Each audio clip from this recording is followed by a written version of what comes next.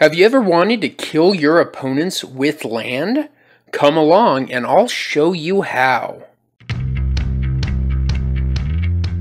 Welcome to the Oathbreakdown. If you enjoy fun, budget, Oathbreaker content like this, make sure you like, share, and subscribe, and turn on notifications so you know when I make new content for you. This deck is a challenge that was issued to me by Bloodwolf Girl. She is an MTG gamer that will be starting her own gameplay/Oathbreaker channel in the near future.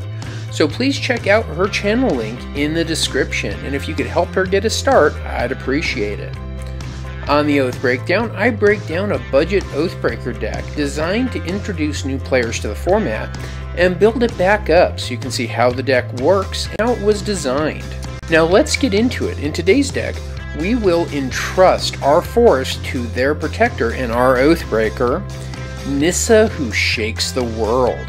Nissa, who shakes the world, costs 3 and 2 green and is a 5 loyalty Oathbreaker. She has a static ability that says whenever we tap a forest for mana, we add an additional green mana. If we +1 her, we put 3 1/1 counters on up to 1 target non-creature land we control, untap it, and it becomes a 0/0 elemental creature with vigilance and haste that is still a land. If we -8 Nissa, we get an emblem that says lands we control are indestructible, and then we get to search our library for any number of forest cards and put them directly onto the battlefield tapped, and then we shuffle our library afterwards. Her static ability will double the mana of our forest, and in a mono green deck, that's gonna ramp us way out. Her +1 will let us turn our lands into 3/3 elementals and ramp us by untapping them. And finally, her -8 makes our lands indestructible, which is excellent protection, and will allow us to dump all the forests in our deck right into play. The signature spell that will help Nissa ramp and also turn our lands into even more critters is Hunting Wild. Hunting Wilds is a sorcery that costs 3 and a green and has a kicker of 3 and a green. We search our library up to 2 forest cards and put them onto the battlefield tapped, and then shuffle our library. If the spell was kicked, we untap the forest put into play this way, and they become 3/3 green creatures with haste that are still lands. The beauty of this is once Nissa is in play, all of our lands will tap for double mana, and this extra mana will help us pay the tax on this spell and a little bit extra. And as a bonus, if we kicked it, we get 2 untapped hasty attackers out of the spell that we could also tap for double mana. So that's what's in our command zone. Let's dig into the game plan. We are running a deck that wants to do the unthinkable. Weaponize our lands. We are going to do this by making them creatures and triggering landfall abilities. How do we win? Our goal is to overwhelm our opponents with an army made up of creatures that are lands and creatures that benefit from lands.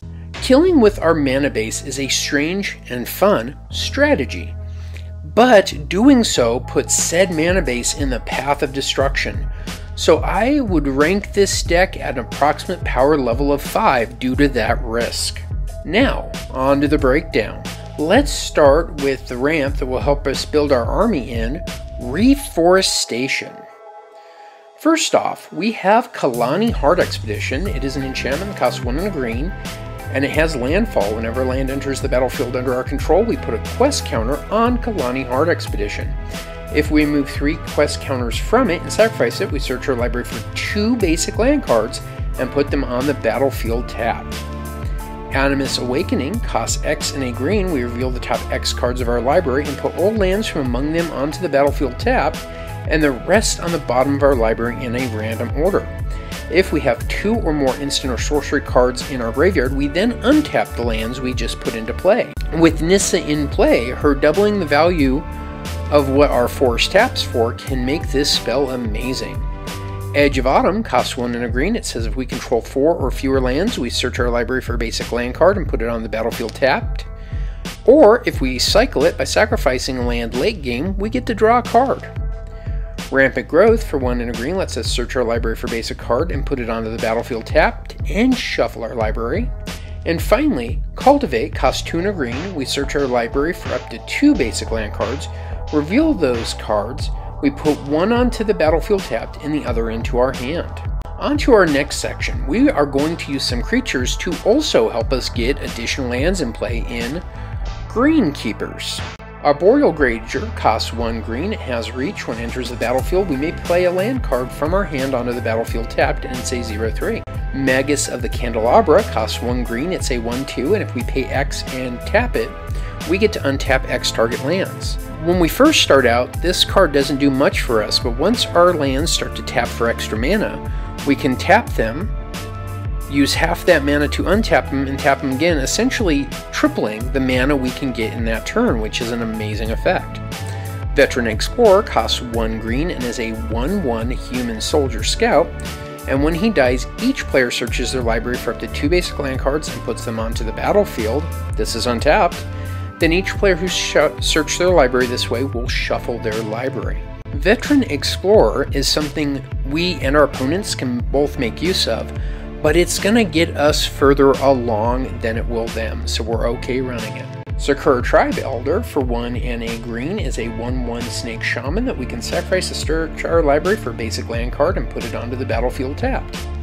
Fertilid for 2 and a green enters the battlefield with 2 1/1 counters. If we pay 1 and a green and remove a 1/1 counter from it, target player searches their library for a basic land card and puts it onto the battlefield tapped. Spring Bloom Druid costs 2 and a green and is a 1/1. When he enters the battlefield, we can sacrifice a land, and if we do, we search our library for 2 basic land cards and put them onto the battlefield tapped. And last up in this section, we have Nissa, Nature's Artisan. For 4 and 2 green, she's a 5 loyalty planeswalker. If we +3 her, we gain 3 life.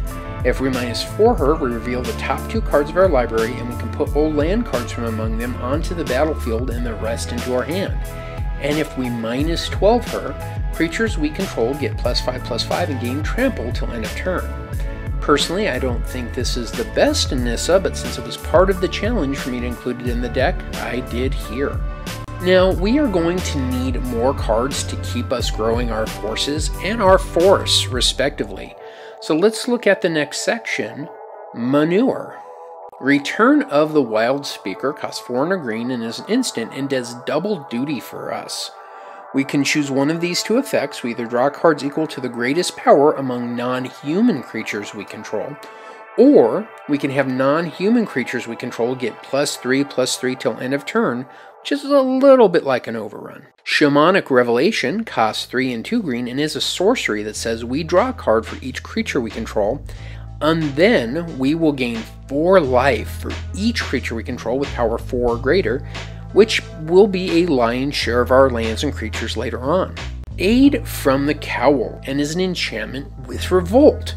At the beginning of our end step, if a permanent we control left the battlefield this turn, we reveal the top card of our library, and if it's a permanent card, we may put it onto the battlefield, otherwise we may put it on the bottom of our library. Now, let's look at the creatures and pump that is most benefited from having lands on the battlefield in our next section, Nature's Growth.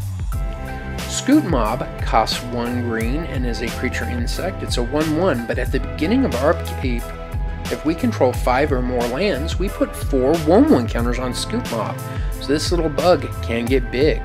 Next, we have a bigger bug in Crash of Rhino Beetles. It costs 4 and a green and is a 5/5 with trample.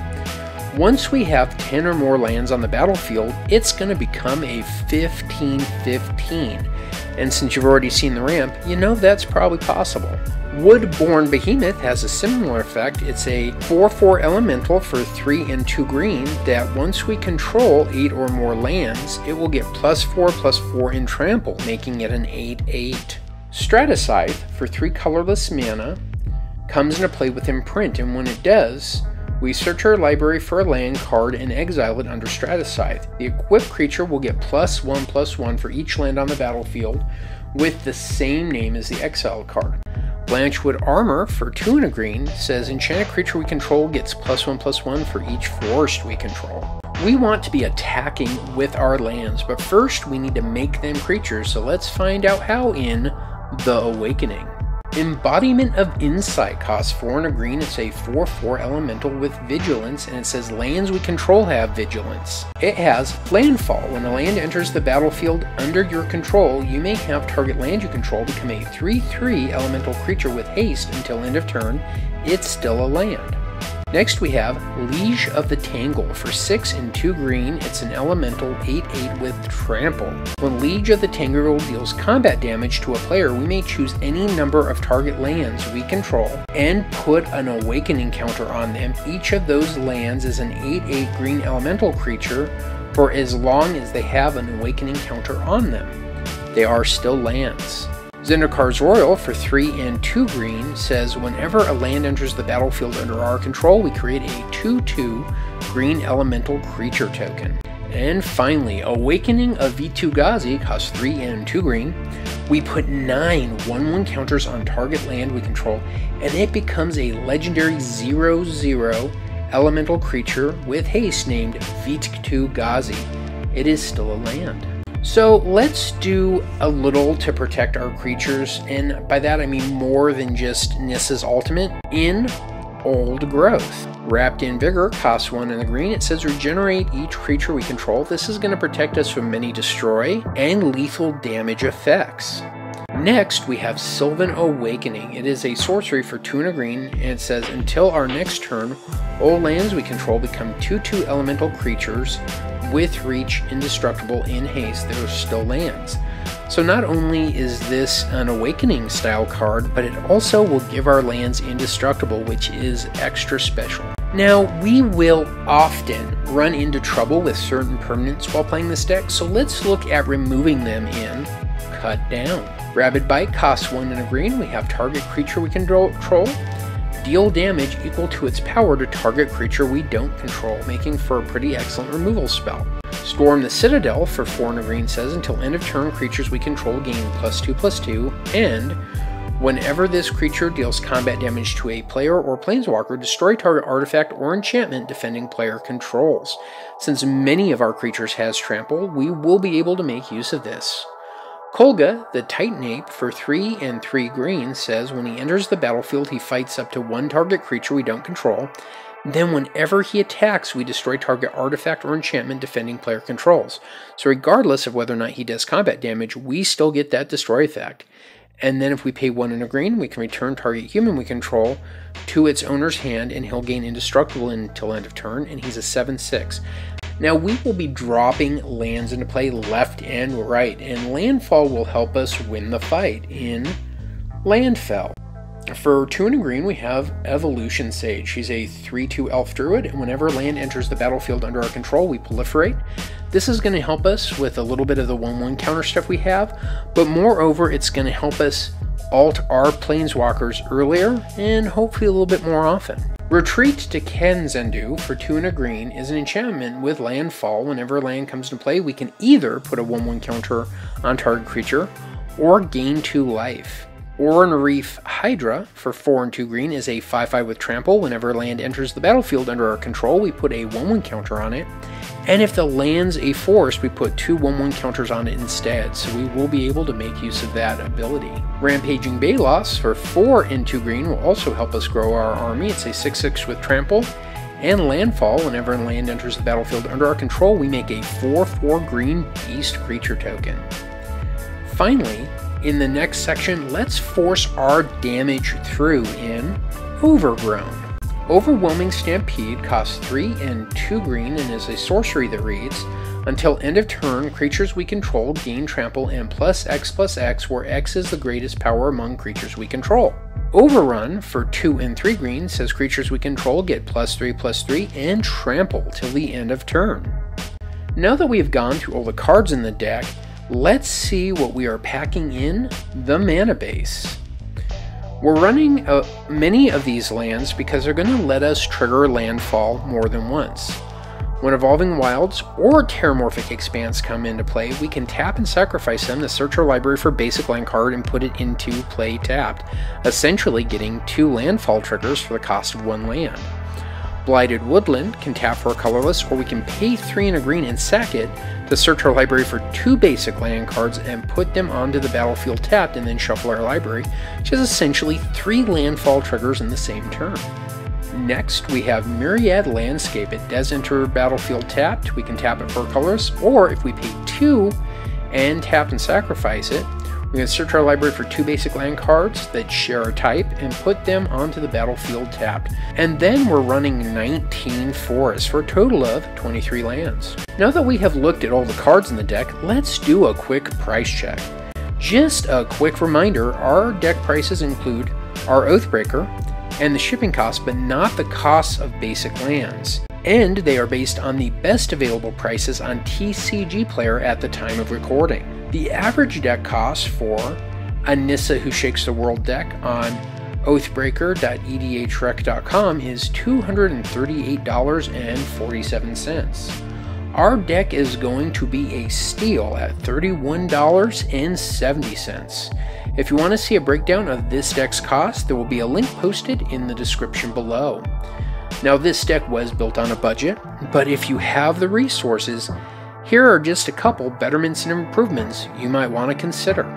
First, we consider playing a Heroic Intervention for 1 and a green. Permanents we control will gain hexproof and indestructible until the end of turn. And to add it, we're going to remove Edge of Autumn. Avenger of Zendikar costs 5 and 2 green and is a 5/5 elemental creature. When it enters the battlefield, we create a 0/1 plant for each land we control, and then whenever a land enters the battlefield under our control, we can put a 1/1 counter on each plant we control. To add it, we're going to remove Woodborn Behemoth. Azusa, Lost But Seeking, costs 2 and a green and is a legendary human monk, and she'll allow us to play 2 additional lands on each of our turns. To add her, we're going to remove Arboreal Ranger. Vernal Bloom for 3 and a green says whenever a forest is tapped for mana, its controller adds an extra green mana to their mana pool. To add this, we're going to take out Embodiment of Insight. Baru, Fist of Karosa, costs 3 and 2 green. He's a legendary creature human druid.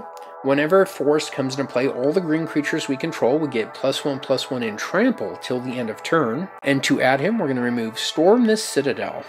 Lurking Predators cost 4 and 2 green as an enchantment. Whenever an opponent casts a spell, we reveal the top card of our library. If it's a creature card, we put it onto the battlefield. Otherwise, we may put that card on the bottom of our library. This is going to help us control our draws, and to add it, we're going to take out the Awakening of Vitu-Ghazi. If you like the deck or any of the cards in it, you can support the channel by shopping tcgplayer.com using the link in the description. And if you need gaming supplies that are custom, check out Inked Gaming. If you use either of our affiliate links in the description, you will really be helping out the channel. If you want more deck tech content, then check out the Oathbreakdown playlist or the Holly deck playlist here on the end card. And again, a huge thank you to my viewers. I can't do this without you guys, and I wouldn't. So please remember to subscribe. Thanks again, and I'm off to Oathbreak another deck.